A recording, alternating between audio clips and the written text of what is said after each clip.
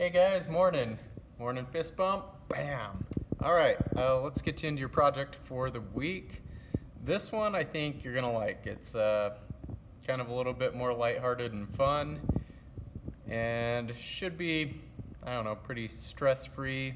Mostly you're just having a good time. Here we go. All right. Let's go. Slideshow. All right. So I actually got this idea. I was looking at a Facebook post and some people had recreated some famous artwork. And I thought it was a pretty cool idea for an assignment. It's a good way to get to know some famous artwork and get to know some things about different artists while kind of having fun using the, just the materials that are around you. So maybe you don't have the right materials and things, so you're gonna have to be really creative about how you do this. But first, let's kind of look through some of these pictures here. So this is actually one of the most recreated works of all time, and people have been recreating this one forever. This is by a guy named, Grant Wood, and this is called American Gothic. So if you type in American Gothic, it might be a fun way to kind of approach the project and see how different people have done this particular drawing or painting. But here we have a pretty cool rendition where people were just using the materials they had available and they recreated this piece of art as a photograph. So that's what you're going to be doing, is you're going to be taking photos of your recreation of different people's art. For this project, I'm not going to have you do rough drafts or brainstorming, but I'm going to have you do one art recreation a day. And so you should have 4 by the end of the week, and for each piece that you do, I want you to send me 5 fun facts about each artist. So by the end of the week, you should have got to know 4 different artists a little bit, and you've done a work using their composition. So I'm just going to show you some examples. Here's another one of American Gothic. So kind of a different approach. Notice like the things that the people are holding and everything are different, but they tried to keep the same composition, so the things are happening in the same places. I think this is pretty cool. Okay, let's keep going. So here's the original Vincent van Gogh painting, and here's a guy that looks just like him, side by side. Pretty good. We'll look at another Van Gogh.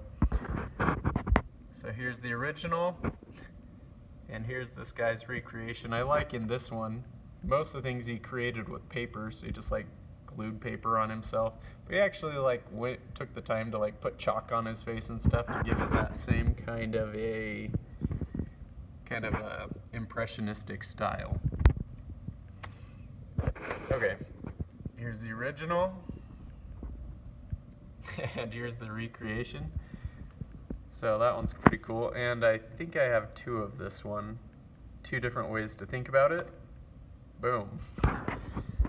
So here's another way to approach it. Maybe you're not taking pictures of people, but maybe you're just like using interesting objects. Okay, next one. Here's the original, and here's the recreation. I kind of like this one. This is a Rene Magritte painting. He always did like kind of surreal, weird stuff. And here's this guy. Alright. This one's pretty funny, I think. I like the expression match from this guy to this guy. Pretty funny. Okay. This is good. This is Frida Kahlo. Pretty famous artist. She lived in Mexico. Anyways, and she had this super cool unibrow that she did a lot of like self-portraits and stuff, so if you're interested in her work. But I kind of like this girl here. I don't know. I think this will be a project where you can just kind of have some fun and maybe have some content that you can share with some other people. But here's an interesting approach. I don't necessarily expect you to go full-on body painting, but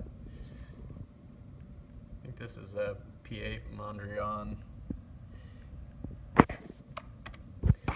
This is pretty cool. So here's the original, and boom. Love this. So he didn't even have a real beard. He's got like a rag or something hanging out of his mouth with a vacuum on his back. So pretty cool. Here's an original. I think this one's made out of laundry. And let's see. This one's pretty cool too. Just like the expressions. Okay, so hopefully this is a fun project for you. Again, here's your things that I would like you to do. So create one recreation each day of the week, so you'll have 4, and you're going to be including 5 fun facts about each artist. So enjoy your week, stay safe, stay healthy, and have an awesome time making art.